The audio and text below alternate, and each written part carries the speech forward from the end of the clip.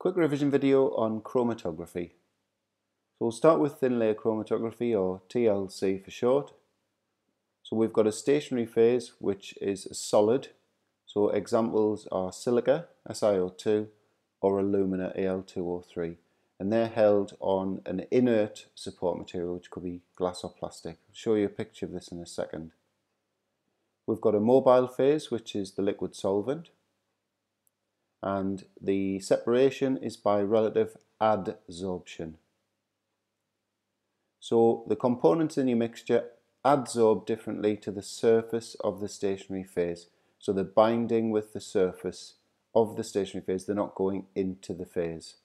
And we calculate RF values and we compare them to a database of known pure samples. So this is what it looks like. So this is on its side. So we've got the inert support material, and then the stationary phase, this solid, is pasted onto the surface of this. So that black spot at the bottom is the position of your original sample.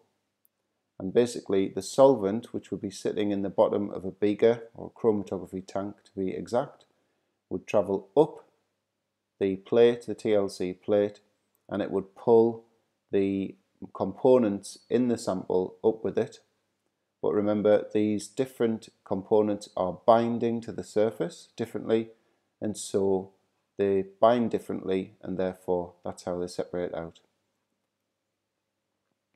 So this spot at the bottom, the red one, is obviously adsorbing the most with the stationary phase, so it appears nearer the bottom, and the lime green one at the top has the weakest adsorption, so the mobile phase can pull it up much more easily. So RF values, so we've now got the TLC plate sort of looking at it front on. So your original sample would be here, and you'd normally draw a pencil line along the bottom there. And then you can see the relative positions of the different, we'll call them spots. So there's two important distances. There's the distance travelled by the sample and the distance travelled by the solvent front. So the solvent front is the maximum distance the solvent travels. So the RF value is the distance travelled by the sample divided by the distance travelled by the solvent front. So some limitations of TLC, it's worth knowing these. So it's difficult to measure the exact centre of a component spot, especially when it's more like a smudge. Similar components may have very similar RF values, so sometimes it's very difficult to tell them apart. You may not even have the reference chromatogram in your database. One solvent may not dissolve all the components in the sample. So you might have one component that's just stuck at the bottom because the solvent can't interact with it. And you could have the opposite, a component may be too soluble in the solvent and just gets washed off. So we'll move on to gas liquid chromatography, or GC for short. We normally just call it gas chromatography.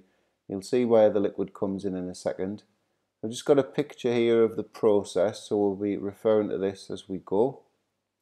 So this is used to separate the volatile components in a mixture. So things with low boiling points. Very, very useful for analysing organic compounds. Again, we've got a mobile phase, but this time it's an inert carrier gas. So the carrier gas would live in here, and that's going to carry the components through this very, very thin, long tube called the column. The stationary phase is normally a high boiling point liquid, and it's adsorbed onto the surface of a solid support. I'll show you a picture of what that looks like now. So we've got a cutaway of the column, so it's a cross section. So you can see straight away I've got there, the column is approximately 30 meters long, so it needs to be that long to give the components time to separate out. So we've got the inert support material. So that's that sort of orange coloured circle there. And then we've got the stationary phase. Remember, that's a liquid that's been pasted onto the surface of the solid support. And the components are going to travel through the tube. So because we've got a liquid stationary phase, the separation is by relative solubility now, not adsorption. And in gas liquid chromatography, we measure retention time, not RF value. And all we do is, once that's measured, we compare that to a database of known pure samples. And the retention time is the time taken for the component to travel through the column, or time from injection to detection. So we'll just run through the process. Carrier gas is released and it travels through here. The sample will be injected via a syringe here. So the carrier gas carries it through the column, so 30 meters, so it's traveling through here, and the components are interacting with the stationary phase, but they are dissolving into it. And once they get through the column, the time it takes, it's taken from there to there, the detector is measured, and then that's plotted on the chromatogram. So a little bit about retention times. So the greater the interaction, remember that's relative solubility between the component and the stationary phase, the slower the component moves through the column, and so it's going to have a longer retention time. So a little example here, if the stationary phase is a non-polar substance, so it could be an alkane, if you've got non-polar and polar compounds in your mixture, the non-polar, remember like dissolves like, the non-polar compounds will interact the most, and they'll be slowed down and have longer retention times.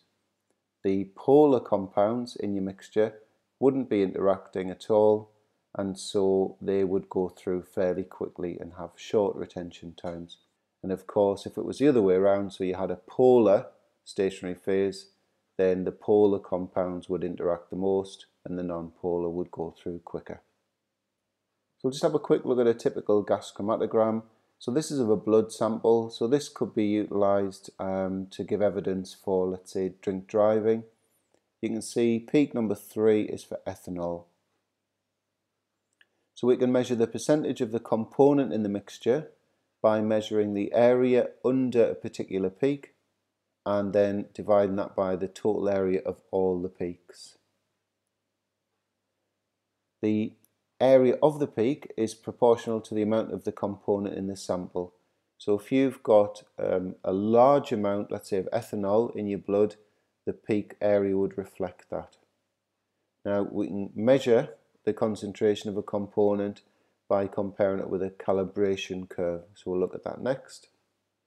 So calibration curve, how do you do that? You'd need to prepare solutions of known concentration of the compound that you're investigating. So we prepare standard solutions. We obtain a gas chromatogram for each of those standard solutions, and then we plot the calibration curve. So we've got the peak area and we know the concentration, so we can plot that as a curve. And then once we run our sample, so the compound that we're investigating, we can measure the area of that peak and then compare it with our calibration curve, and that will give us the concentration that we've got in our sample.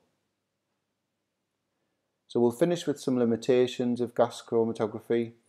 So some compounds might have the same retention times, especially if they're very similar in structure.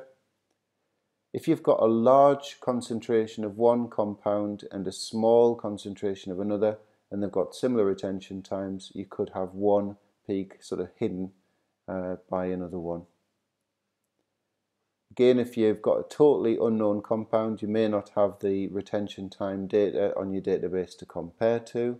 So often they would use gas chromatography alongside mass spec, so two analytical techniques side by side, so that's GCMS for short.